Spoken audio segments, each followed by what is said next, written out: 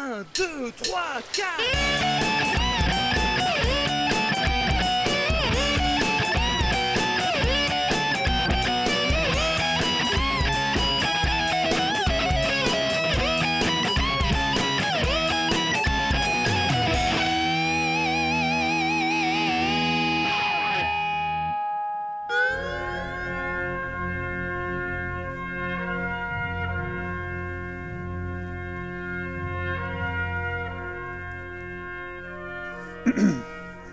Bonjour, je viens voir Antoine, est-ce qu'il est là? Attendez, je crois que j'ai une photo. Tenez. Mais c'est une photo de moi sous la douche. Oh, pardon, attends, c'est pas la bonne.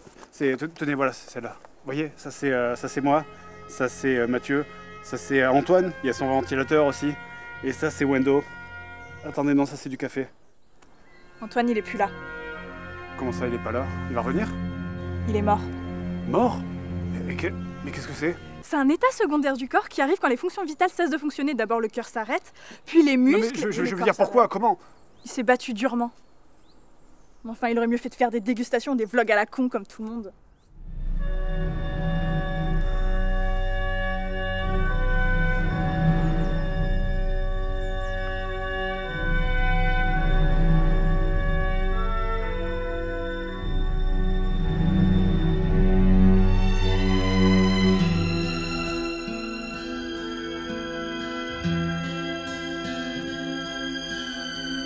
Salut tout le monde, dans les années 80, lorsqu'on vous parlait de films d'action, la première image qui vous venait à l'esprit, c'était Rambo. Ça, c'est un mec, putain. Des muscles, des explosions, des flingues.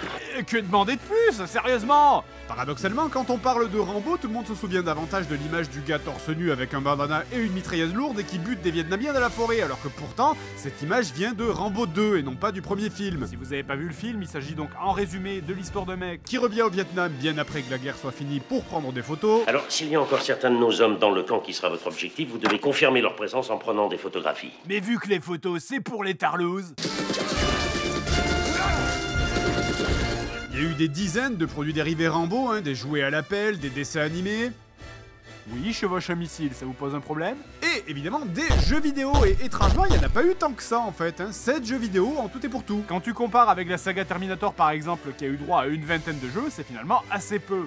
En vrac, on va trouver surtout des jeux sur Rambo 2 et 3, hein, vu que dans le premier film, il passe tout son temps à buter des flics. On peut comprendre pourquoi il n'y a pas eu de jeu dessus. Alors, pour brasser vite fait, on trouve un Rambo 2 sur Master System, plutôt sympa, qui peut se jouer à 2, alors j'ai pas grand chose à dire dessus, si ce n'est qu'il faut impérativement y jouer à 2, sinon c'est beaucoup trop dur. Un Rambo 3 également sur Master System qui se joue avec le flingue. Alors, j'ai juste un tout petit reproche à faire, hein.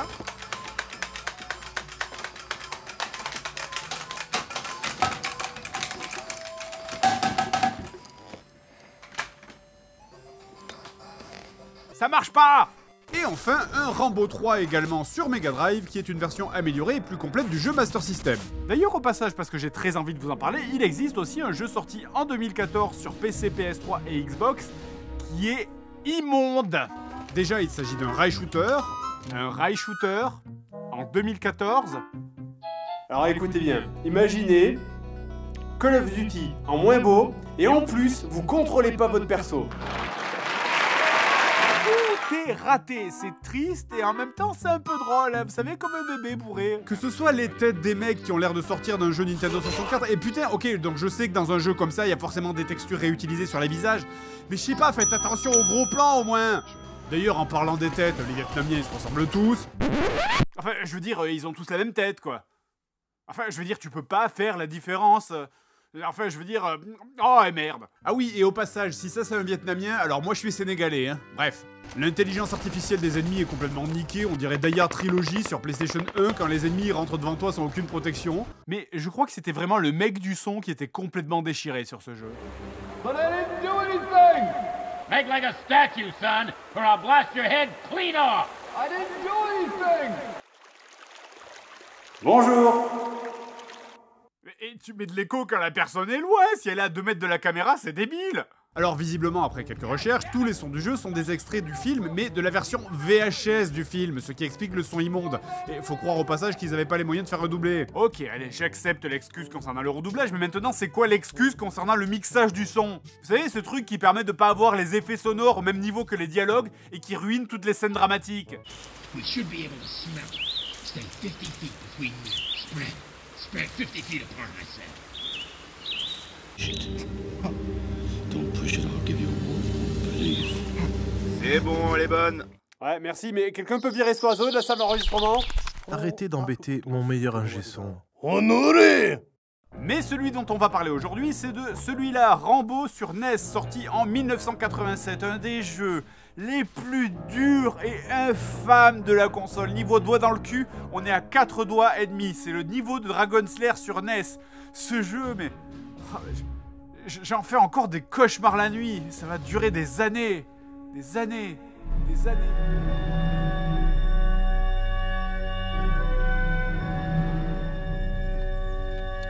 Monsieur, monsieur, je le reconnais, vous? Vous êtes youtubeur, c'est ça? Je vous ai vu dans un vieux magazine. Bougez pas de là.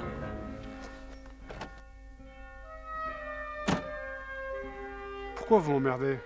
J'aurais 2 mots à vous dire. Mettez les mains sur le capot, que je les vois. Doucement. Ouais, je m'en doutais. Vous avez de très belles mains. Signez-moi ça. Pas de geste brusque.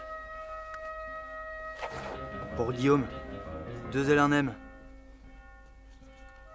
Vous savez, je vous ai à l'œil, moi. Je regarde YouTube tous les soirs. C'est bien mieux que la télé. C'est plus frais. Pas d'histoire d'argent, pas de course à l'audimat. Et pas de placement de produits dissimulés. Ouais, c'est bon, je peux y aller. Hop, hop, hop, hop. Attendez une minute. Utilisez ce feutre blanc. Ça se verra mieux. Voilà, doucement. Et tout le monde finira cette journée en vie. Bon, c'est bon ce coup-ci. Ouais, c'est bon, circulez. Hé, on bouge plus! Une dernière chose. Vous allez bien en faire un petit dernier, hein?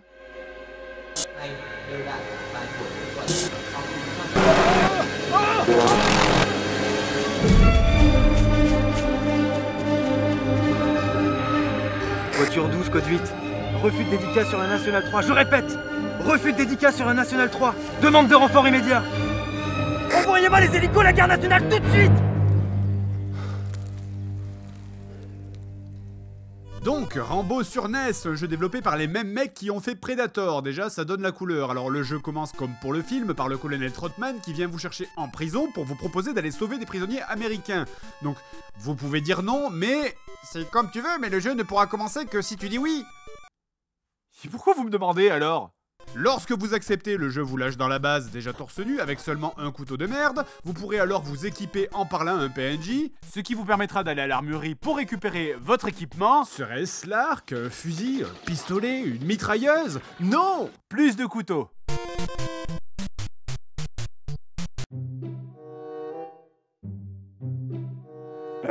Non. On commence donc le jeu avec un couteau de merde, et quand je dis couteau de merde, c'est vraiment un couteau de merde. Dans ce jeu, vous avez 3 boutons, Select pour changer d'item, B pour taper et A pour sauter, mais votre couteau a un défaut majeur. Lorsque vous tapez, votre animation se fait en 2 frames. D'abord, Rambo lève son couteau, et ensuite il frappe devant lui. Alors ça a l'air de rien, mais votre hitbox, la hitbox de votre coup, ne s'active que à la frame où le couteau est devant lui. Or, regardez la vitesse des ennemis! Nani. J'ai même pas eu le temps de lever mon arme. Alors bon, je sais que dit comme ça a l'air d'être du pinaillage de mouche qui chie dans un bol, mais ce micro-délai est horrible parce qu'il vous oblige à calculer toutes vos actions avec une demi-seconde d'avance. C'est genre, attends, mon couteau s'active en 6/10 de seconde, l'ennemi arrive à une vitesse de 3 mètres par seconde, donc si je veux le toucher quand il est sur moi... Eh merde, je devrais pas avoir à faire des calculs pour frapper avec mon arme de base. Alors au cours du jeu, vous débloquerez d'autres armes, comme le couteau de lancer ou l'arc, mais toutes les armes, y compris la mitrailleuse lourde, font moins de dégâts que votre couteau normal. Que le couteau de lancer fasse moins de dégâts, je dis pas, mais la mitrailleuse lourde Vous avez fumé quoi? Je sais pas, enfin je crois que c'est des poils de chat. Et un peu de lessive. Surtout que les autres armes, elles arrivent très tard dans le jeu. Du coup, en gros, plus vous avancez dans le jeu, plus le jeu vous récompense avec des armes de merde. Ah bah ça donne envie d'avancer, tiens. Ah bah enfin, je peux enfin utiliser la cuillère à soupe. Et d'ailleurs, pourquoi est-ce que je dois supplier pour avoir juste un flingue de base dans un jeu Rambo? Ta mère la bite! Bon, donc le jeu lui-même est un side-scroller action qui est en soi presque un clone de Zelda 2. Comme pour Zelda, vous avez une barre de vie, de l'expérience, des potions, et certaines idées sont quasi identiques, du genre les cavernes qui s'illuminent que si vous avez la lampe, ou les cartes de marée. Mais contrairement à Zelda 2 où vous aviez une carte du monde pour vous diriger, ici le système pour s'orienter est une diarrhée interstellaire. Sur chaque carte, vous avez ces espèces de carrés avec nord et sud marqués dessus, et pour changer de carte, vous pouvez ou aller jusqu'au bout de la carte, ou vous tenir sur un de ces carrés et appuyer sur O pour changer. Alors évidemment, j'ai pas de problème avec ce système, mais sérieux, c'était trop demandé, une simple putain de carte. Et me dites pas de faire la carte moi-même parce que le jeu a aucun sens, le monde il change constamment. Regardez, là je suis dans un village, j'avance, je suis dans la forêt, je recule, il y a plus de village, je suis dans la forêt, j'avance, je suis dans une plaine. Là c'est quoi, la gare de Perpignan ensuite? La putain de porte de mes chiottes dans mon couloir va pas m'emmener dans mon jardin si je la prends dans l'autre sens, bordel de merde. Et en plus, enfile-toi les changements de map là où des fois tu te fais agresser directement en sortant par un ennemi sans même pouvoir réagir. Hein. Regardez, dans le temps de chargement, je me fais taper dans le temps de chargement de l'écran. Ta sœur quoi, putain. Bon, donc alors le but du jeu est de libérer les prisonniers américains. Assez rapidement, vous allez rencontrer Kobao, votre contact, comme dans le film, à qui vous pouvez demander une information cruciale, ce qu'elle pense de vous. Non mais c'est crucial comme info, c'est vachement important, c'est une fille quand même. Moi, Rambo. Toi, vagin. Et donc, Kobao vous demandera d'aller faire une mission annexe, libérer un petit garçon dans une caverne. Oui, Kobao, malgré ton nom de déodorant de merde, je serais ravi de pouvoir faire ça si seulement je savais où il était. Le jeu, il me dit, il est dans une caverne au nord, mais dans un monde où les cartes, elles changent constamment, il est où le nord, bordel? Le jeu, il m'aurait autant dit que le petit garçon, il est dans mon cul, ça m'aurait aidé pareil. Et aussi, là, ce connard de petit garçon, je dirais bien le sauver. Toute la putain de forêt, essayez pas de me faire l'amour par le cul. Oui, parce que oui, évidemment, dans ce jeu, on a tout le bestiaire du petit jeu vidéo pour les nuls. Les araignées, les serpents, les abeilles, les chauves-souris. Après, il y a aussi des trucs plus locaux, hein, typiques du Vietnam, comme les serpents qui crachent du feu, les crânes volants.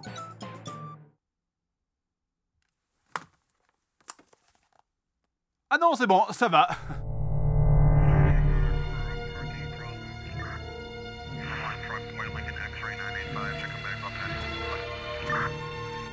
Alors comme ça, vous le connaissez ce type. Vous êtes vraiment sûr de pouvoir le raisonner? Non, c'est vous que je suis venu raisonner. Il est surpuissant. Il pourrait broyer le crâne de n'importe qui, juste avec ses mains. Vous carboniser avec son regard. Il est aussi rapide qu'un train lancé à vive allure. Il peut se camoufler dans la foule à l'aide d'une banale paire de lunettes. Avec ses collants bleus et sa cape rouge. Attendez. Vous êtes en train de décrire Superman, là? Le temps est compté, shérif. Laissez-moi lui parler. Et peut-être que nous pourrons échapper à son souffle glacial. Oui, c'est bien, ouais. Tenez. Voilà la radio. Allô Charlie, ici Lulu. Père Castor, raconte-moi une histoire. Qui sont les snorkies? Antoine Daniel, Mathieu Sommet, Karim Devache, The Fantasio 974.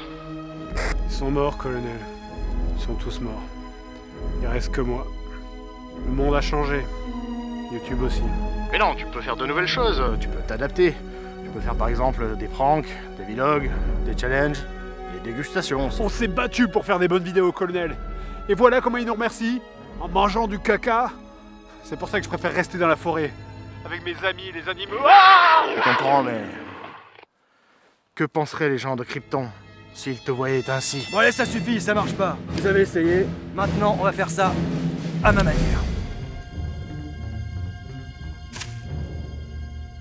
Alors maintenant qu'on a abordé les défauts, on va pouvoir aborder le défaut. Et putain, la difficulté de ce jeu n'a aucun sens. Même les poissons, ils sortent de l'eau pour venir te bouffer la bite, va te faire foutre. Mais sérieusement, je suis perdu, j'enchaîne les game over alors que j'ai même pas rencontré encore le moindre soldat vietnamien, la nature me déteste. Où est le fun? Je veux m'amuser! Pas perdre 70 heures à tourner en rond pour un objectif secondaire à la con, tout ça pour aller sauver un connard de petit garçon qui va crever à 14 ans dans une usine à fabriquer des tennis de merde! Désolé. Oh, regardez, un flamant rose. Enfin, un truc inoffensif. Ok, alors vous savez quoi? Ce petit garçon, je l'encule. Et je retire ce que je viens de dire. C'est impossible. Désolé, la caverne est remplie de ces serpents qui crachent du feu, qui rappellent un peu leur équivalent dans Zelda 2. Mais dans Zelda 2, Link, il a un bouclier. Moi, tout ce que j'ai, c'est un cancer de l'anus à force de me faire enculer par toute la faune locale. Mais c'est quoi cette gueule de con, là? Et au passage, est-ce qu'il y a des Vietnamiens dans votre forêt de Vietnamiens? Non, parce que j'aime bien massacrer la faune locale et tout ça, mais... Ah, attendez, les voilà. Ah. Et ils font du kung-fu. Évidemment, comme tous les Chinois du Vietnam. Ah, j'adore les soldats ennemis dans ce jeu. Ils ont des armes qui portent beaucoup plus loin que la meilleure des vôtres. Leurs armes passent à travers les rochers, mais les vôtres non. Ils ont une meilleure allonge que vous au contact. Quand vous êtes sur le rocher, vos armes passent en dessous d'eux, mais les leurs vous touchent. Et tous les 3 tableaux, vous allez devoir passer sur ces espèces de ponts. Et chaque fois que vous faites toucher par un soldat ennemi, vous tombez et vous devez recommencer 3 tableaux en arrière. Et ça, évidemment, c'est si vous ne vous faites pas tuer par des bulles. Oh mais putain, mais la bulle elle sort du sol en plus là, ta mère la bulle. Putain, mais matez-moi cet enfer, c'est un toucher rectal avec une armure de plaque. Putain. Ok, alors là, oui, effectivement, les flashbacks du Vietnam, c'est justifié. Bref, au bout de plusieurs heures de recherche sur le net, même pas dans le jeu, faut pas déconner, j'ai fini par trouver une carte et donc j'ai finalement réussi à trouver le petit garçon. Pour ça, en fait, il suffisait en réalité tout simplement et tout bêtement de sauter dans un gouffre.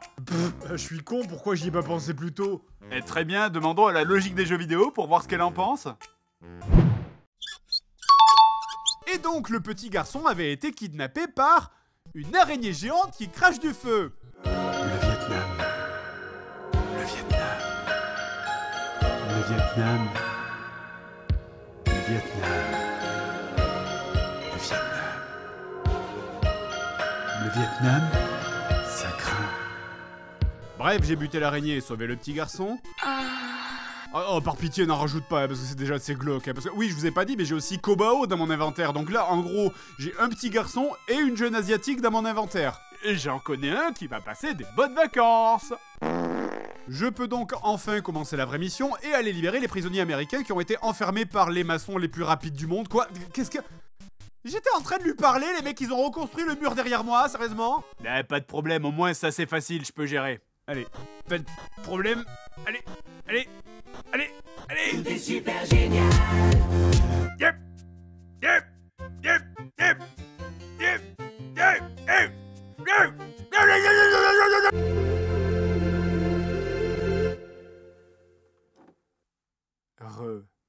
Je vais conclure rapidement sur ce jeu parce que une fois le prisonnier américain libéré, la difficulté augmente. Encore! Une fois le prisonnier libéré, vous vous souvenez de ces trucs qui permettent de passer d'un écran à l'autre, et bien maintenant, certains d'entre eux deviennent piégés et te ramènent en arrière de plusieurs tableaux. Mais évidemment, c'est parfaitement logique, c'est sûrement Dieu qui est arrivé et qui a fait « Allez, on mélange la forêt ». Bref, outre ça, toute la faune locale, notamment les poissons et les flamants roses, se sont visiblement métamorphosés en soldats vietnamiens, et vous devrez vous enfuir de la base, évidemment, en passant par ces... Et si par miracle tu arrives à passer les forêts remplies d'ennemis sans aucune munition ni aucune potion parce que les ennemis ne droppent plus rien, ensuite le jeu te fera passer par ici.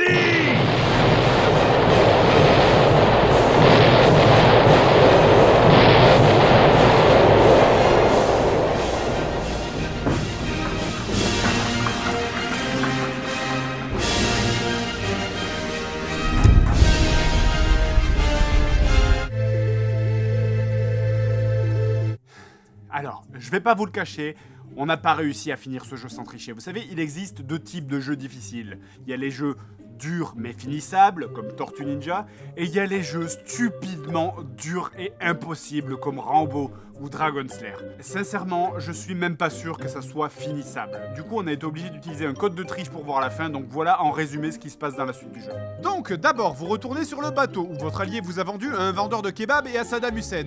Puis ensuite, vous vous faites capturer. À ce moment-là, vous allez pouvoir jouer Kobao, la vietnamienne, pour libérer Rambo. Alors, dans le film, elle se fait passer pour une prostituée pour entrer dans le camp, mais je suppose que ça allait pas trop dans un jeunesse. Du coup, dans la version NES, vous vous contentez donc de demander gentiment la clé de la cellule et tout va bien. Tout pour la femme du capitaine. Ah, ils sont gentils quand même, ces soldats. Et au passage, vous pouvez vous attacher, vous assommer et me donner votre arme. Bien sûr, tout pour la femme du capitaine. Et là, je crois que c'est à peu près à ce moment-là que le mec qui faisait le scénario du jeu s'est endormi pendant le film. C'est assez rare pour le noter, mais au début, ce jeu suit plutôt bien les scènes clés du film, hein, le bateau, la capture de Rambo libéré par Kobao, etc. Mais sur la fin, il y a des tigres en feu, des mecs qui font de la moto dans le camp de prisonniers, des robots en forme de lune, des femmes enflammées qui lévitent, des mecs en armure du futur, des boss qui ont la tête qui grossit quand tu les touches. Qu'est-ce qui s'est passé ? J'ai l'impression que les développeurs, ils ont pété un câble à ce moment du jeu. Mais vous êtes sérieux là ou vous foutez de ma gueule? Bon, ça va, on joue toujours Rambo, non? David Koudenov. Et au passage, je confirme ce que je disais sur la difficulté, hein. Ce jeu est impossible à finir. Je veux dire, sur les dernières heures de jeu, le moindre petit soldat ennemi prend 16 flèches pour mourir. 16. Vous devez utiliser toutes vos munitions pour tuer un mec. Et le jeu t'en met 12 en face. Je peux même plus avancer. Vous êtes fous. Vous êtes des malades mentaux. Il y a tellement de sprites à l'écran que ma console est en train de pisser du vomi. Et puis pourquoi vous faites ça? Le joueur, il n'en a pas assez chié, là. C'est pas suffisant. Il est déjà mort. Et vous voulez la preuve que les développeurs, ils avaient des chromosomes en trop? Quand vous avez fini le jeu, quand vous rentrez à la base, vous parlez à un mec de la base qui vous dit « Je suis désolé !» Et là, vous lui tirez un Kenji dans la tête et il se transforme en grenouille. Ah oui, parce que je vous l'ai pas dit, mais c'est un jeu japonais, hein. Écoutez, ça fait longtemps qu'on l'avait pas utilisé dans cette émission, alors... Japon!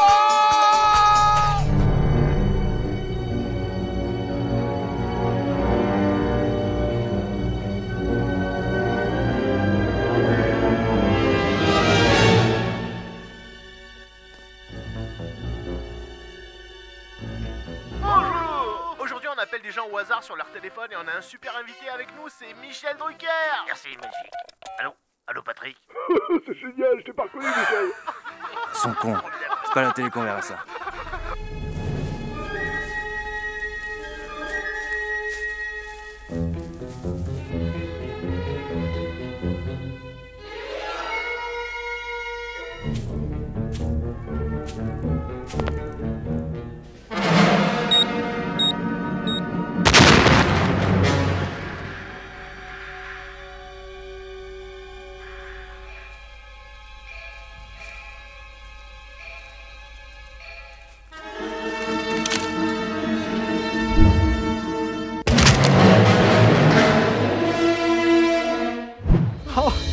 J'ai plus aucune douleur. Oh merci, ma vie peut enfin commencer. Merci beaucoup.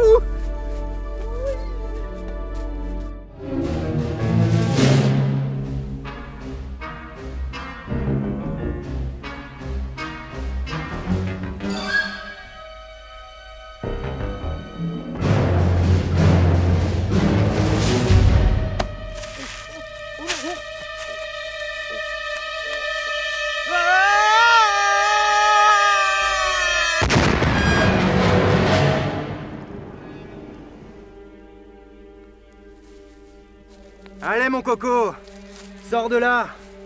Si t'es gentil, tu t'en sortiras avec 3 dédicaces.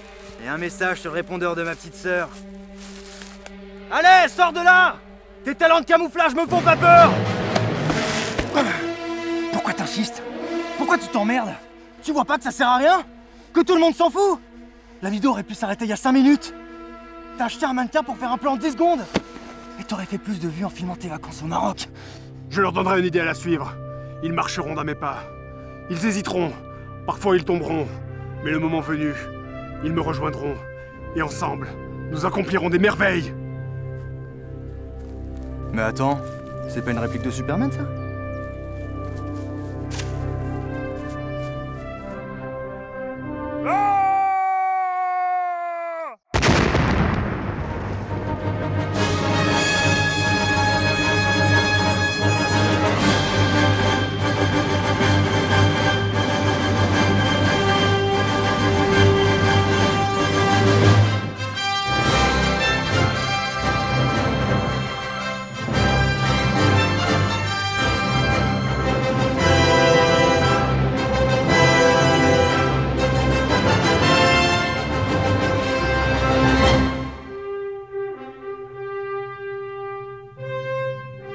T'es quand même sacrément con.